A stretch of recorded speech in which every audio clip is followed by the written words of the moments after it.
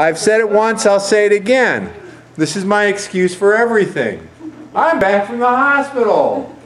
I was in the hospital. What fun I had. I can tell you, such an adventure I had. So I go to the doctor last Wednesday at 2:30 in the afternoon, which was when I had my appointment. And I walk into the doctor's office, and I'm sitting there, and he says, you know, I didn't plan this thing out very well. Oh, great, Doc, great idea. Thanks for letting me know. So what they have to do is they have to put a port into my body where they can pour the poisons in. And it's called a Hickman catheter. It has 2 ports. I have this little thing hanging down here now. It's like 2 little beads, and it'll jangle and bungle. And then 4 more times in the next 4 months, they'll just plug into this, and for 3 days they'll pour poison into my body. Why do they pour poison in? They do that to kill all the cancer cells, but it also kills lots of other kinds of cells. Right now I'm in a good place. I feel pretty good. I have a little bit of nausea. If I just walk out of the room, know it's because I have to. Okay? I just have to. Don't leave because I leave. No, you can't leave. Okay? In about a week, or a week from today, in particular, if you have a cold, some fluish symptoms, you're sniffling, you have a fever, please don't come to class.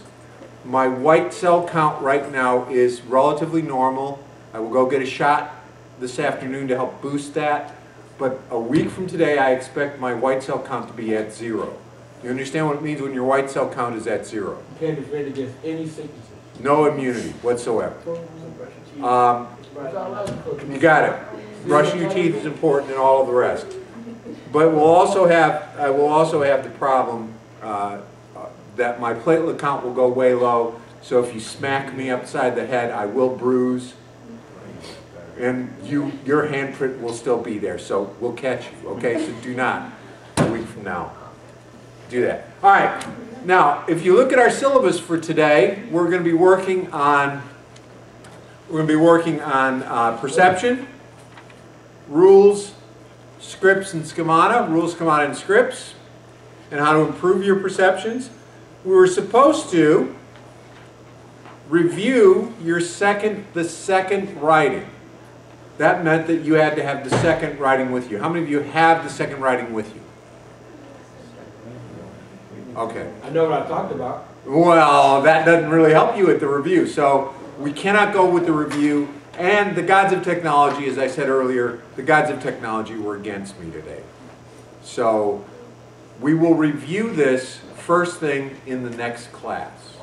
You'll also be talking about the paper First Date Sexual Expectations, the effects of who asked, who paid, date, location, and gender, from the July-August 2010 Com Studies.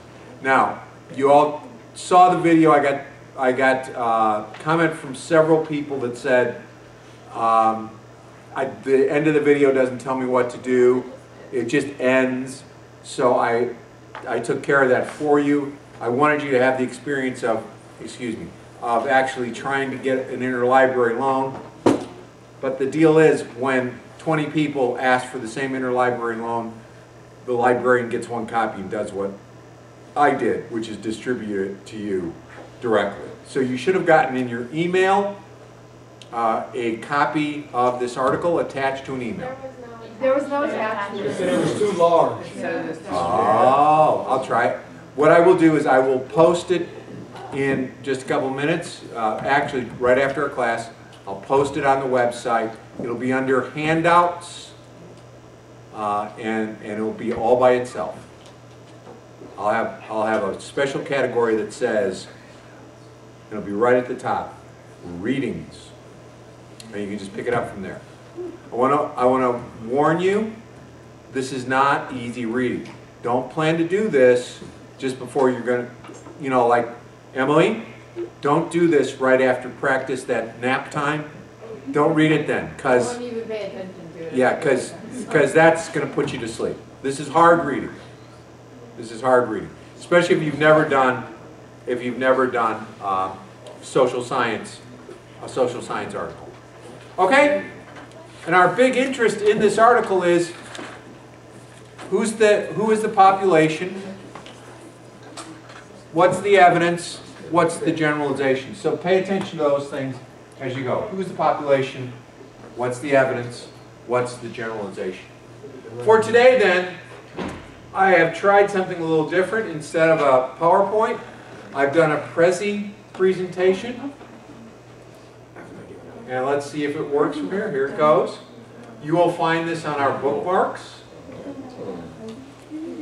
Okay?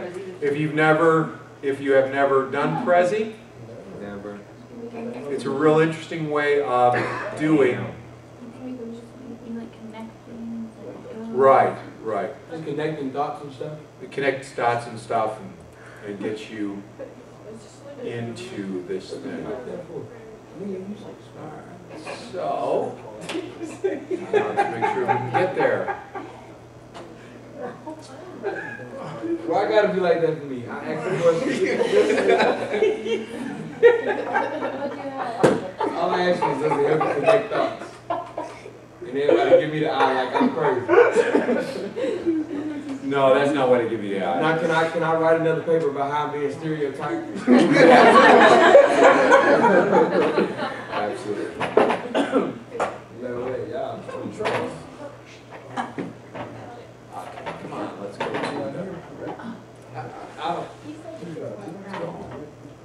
let me go to where I want to go.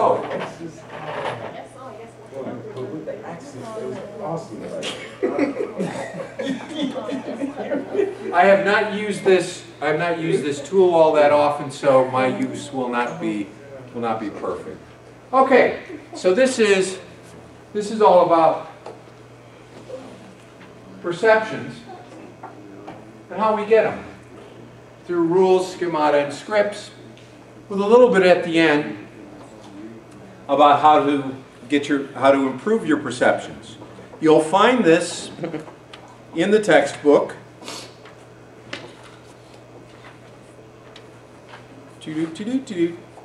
Beginning on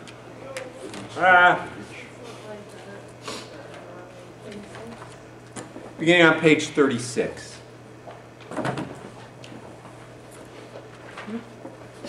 If you want to download or print a copy of this, you certainly are welcome to do that.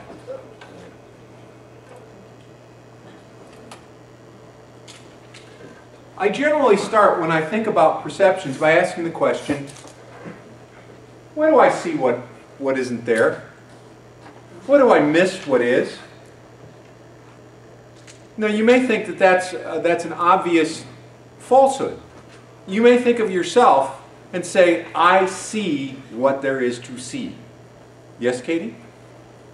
Would you say, I see what there is to see? Well, when there's like optical illusions and there's like the specific ones, It can be more difficult when you Yeah. do optical illusions, which Katie gives us the perfect segue into this optical illusion. What do you see? What do you see? well, with the hat. Okay, somebody sees a hat. So Bobby, what do you see? That's too fly. there's two faces. It's an old lady. All right, you see the old lady. And it's another woman facing 45 degrees.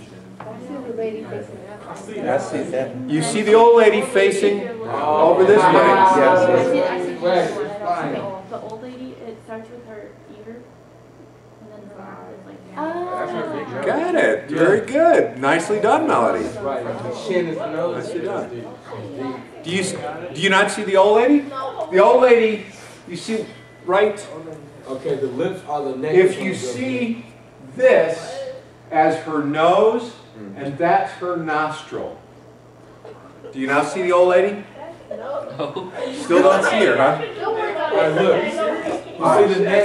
See where the necklace is on the neck? Those are lips. Those are her lips.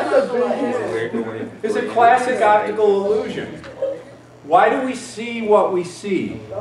One of the first reasons we see what we see is because of the rules. We make analogies to other things that we have known, or that we have heard, or that we have experienced. This morning, after watching some Mike and Mike, I was watching a little bit of political commentary, and the politics was talking about, the political figures were talking about third parties.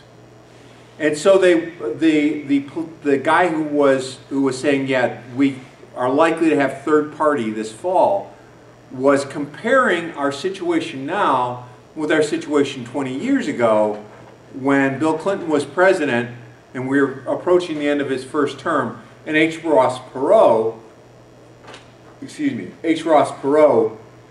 ran on a third party ticket. And he said the situation now is worse, or no, was worse then, but you have the same kinds of feelings now that you had then. And he was making this very elaborate analogy. You'll do this all the time. You'll do it, for example, Cecilia's a singer, right? How do you know, when you look at two notes, what to sing? I don't have perfect pitch. Some people can just say it, you know, and sing it, but Right. it is relative. You know relative. So you can sing the first note, and you'll sing the next note. Well, how do you know to do that? It's just what the notes mean by ear and just And the last thing, what have you done a lot of your life? practice. You've done that. You've practiced it. Yeah. So that's one of the things that happens. You practice. You practice. Emily, how do you know when you've got a good double play going? When everything works the right way. What do you mean? What do you mean? That's kind of vague. Well, you have to have everybody in position. Ah. Everyone has to understand what's going on. Like if one person doesn't see that other runner, then they're not going to be there, so you're not going to have the opportunity to do it. And how do you know that? Because I've worked on it. Because for a you've long worked on time. it, you've practiced it. And our experience allow us to make certain rules. And the rules are often expressed as analogies. One thing is like another. This situation is like another situation. Now, when you're staying within the fabric of, say, a sport or singing or art, it's relatively easy to make those analogies. But what happens when you step outside and you say something like, the current presidential race is like the last Super Bowl, the last set of NFL playoffs. What happens when you make that kind of an analogy? The current presidential race, let's just take the primaries. The primaries in Michigan are like the Giants' rise to the Super Bowl. Think about that for a second. Have you been following the Republican primaries at all? Do you follow politics at all? It's very interesting because Rick Santorum, you really need to know a little bit about Santorum. And I hope you will vote in the fall election. That you elect, if you are eligible to vote, Dujana. I mean, I don't know if you're a citizen or not. Okay, I hope you will vote in the fall election if you are eligible to vote, and that you will make your choice known. But so you should know something about the candidates. But Rick Santorum was running at the bottom, and he is now at the top of the Michigan primary. What happened to the Giants? Where were the Giants in December? Underdog.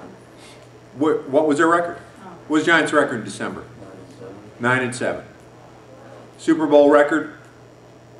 What was the Packers' record? 14. They ended up 15-1. But they were like 13-1 at the beginning of December. Who are you going to pick? Who would you pick between the Packers and the Giants? 9-7, 13-1. Packers, right? Absolutely. So now we have this. What happens if we make this analogy and say that Rick Santorum's rise is sort of like the Giants coming from behind in the Super Bowl? Are you serious? Yeah, our defense was trash this past year. Mr. Scott, don't go there. Don't go there. He hated on the Packers. They Oh, played well as a team. okay. Yeah, but let's stick with this analogy. They didn't win? We Who won? just say the analogy. Let's stick with this analogy. Yeah. What happens if we try to make the analogy? Rick Santorum is like the New York Giants. What happens? Megan, what happens? What do we expect then for Santorum? Well, Santorum is like the Giants. What did the Giants finally do? They won, right? So what will we expect for Santorum? To win. So we're predicting a come from behind win, right? It's like they're in the playoffs and Santorum is now in that position of the Giants and he's likely to win. What's the problem with the analogy? Is politics football? No. No. Football relies upon your skill as a player, your team skill together as players. It relies upon your being a team and putting it together. What does politics rely upon? Teams. Yeah, it relies a little bit on team. Other people's Money. Yeah, money. What else does it rely upon, Melody? other people's perception of you. People's perceptions of you. Things that doesn't matter. People like the Giants? Brandon, people like the Giants? Heck yeah. Heck yeah. There's a lot to like. Eli. Lots else too. People hate the Giants? Yeah. Yeah, absolutely. Does it matter? No, not in the least. People like Santorum? Sure. People hate Santorum? Sure. Does that matter? You bet. You got to have enough likers to overcome the haters. Okay? So that's a little different. A little different. We set up rules. They're often called analogies. They affect our perception of reality. For example, one of the rules is contrast. Two unlike things. Two things that look on the surface as not being alike are, Dujan? What? Two things that on the surface don't look like they're at all alike. Are they like or unlike? They're unlike, right? Okay. So Cecilia and Katie, like or unlike? Like in certain ways, unlike in other ways. Like, but which more? Are they more like or unlike? Depends on how general you're looking at it. Exactly. And just on the surface, we'd say they're probably more like than unlike. We might get into it and discover they're actually, despite the fact that they look alike and they share a gender, that they're very unlike. We don't know yet. But contrast and similarity are two of the primary rules that we use in order to create our rules, our analogies for life. Unlike things, things that look unlike are unlike. Things that look alike, despite perhaps some surface differentials, are in fact alike. And we use these rules to create a set of mental patterns called schemata. And from these schemata, we end up drawing stereotypes. We're going to talk more about stereotypes and the ways that they affect us. Stephen, give me how a stereotype has affected you. My writing? Tell me about what's in your writing. Well, I'm a lesbian ambassador for the school, of course. Yeah. And on days that students and parents visit to go here. No. Don't give him a hard time yet. Let him go. Stephen, on days when students come. Okay, let's do it again. Okay. We have like a student panel. Yeah. And the parents and students come and they can ask questions about college life or what to get involved into. And then there's like, when they ask a question, there's like 2 girls, 2 boys, and I'm the only black guy. So, of course, they're like, okay, can he speak or can he talk? Or does he use slang or language so-called Ebonics? Right. And so the question comes around, and there's like an odd look on the parent's face, like, what is he gonna say, or what language will he speak in that we may not have a clue. And it's just like they have an odd look on their face, as well as the students, like, can he speak? And so when I speak, it's just like they shake their head up and down like, oh, he can talk. Like, and it's funny because I see it, but it's like they think I don't recognize him. Exactly, exactly. So one of the major stereotypes, one of the major schemata that we have, the general mental rule, they have to do with race. Yes? Yeah. Gender is another. I mean, we have all kinds of schemata about race and gender. We have all kinds of schemata about students and professors. These kind of mental constructs or mental structures, they allow us to organize our thought. Are they always wrong? No. No, sometimes they're based upon things we actually know. For example, this spot here, where these four intelligent, wonderful young women are sitting, this is the sweet spot in the classroom. This is where A students sit. Did you know that? Nope. And these two chairs, that row and these two chairs are what's known as the magic T. And it's always filled with A students.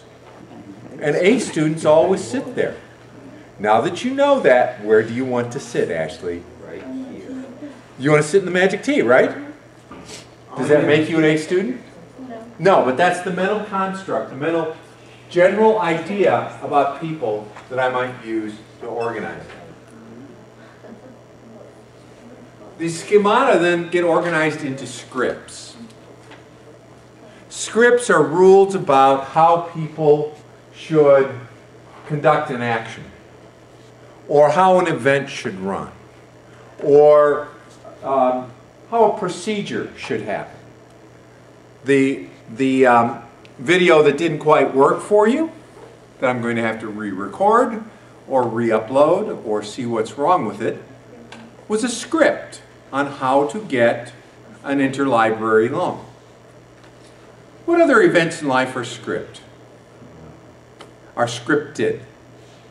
Jeremiah? A scripted event. Well, going to class, like, have a schedule and everything. Okay, you have a schedule to go to class. Cody, give me a scripted event. Well, that's what I'm asking you. Something that's put together so that you have to go from step 1 to step 2 to step 3. There could be a lot of things, like a science lab for... A science lab, exactly. Exactly. A science lab is a good scripted example of scripting. The most common script you will encounter, though, is the script that you encounter when you go out to dinner.